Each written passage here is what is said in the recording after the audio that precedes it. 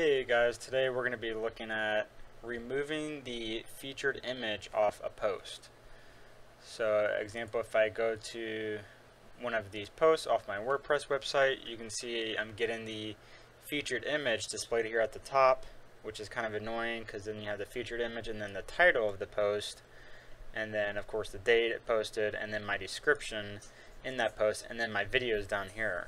So it's kind of strange to have this featured image displayed here when I just want this display on the home screen displaying all my different posts. So that's what I'm going to show you today, is how to remove that, and it's actually very simple. So we need to go into our dashboard.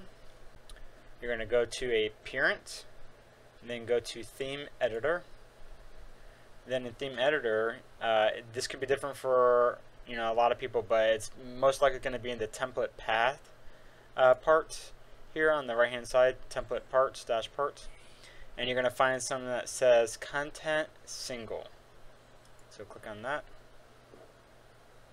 and just so you know, you can go ahead and go into content page, and then I remove the feature image off the content page if you have that issue. But in this instance, this is for the post, so it's going to be content-single.php. Then you're going to scroll through and you're going to try and find something that says post image single. So you can see this is actually the name of our theme, and you can see post image single right here.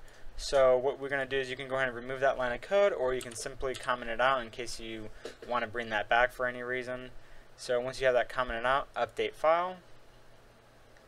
If we go back to our website here and click on the same tutorial we just clicked on, now you can see our featured image is gone. So that's how you know you're working on that post page. Now if you can't for some reason find this, and you don't know if you're working on the correct page, you can just simply come in here and just type in test or whatever, hit update, refresh, and you can see now I got this line of text here that says test.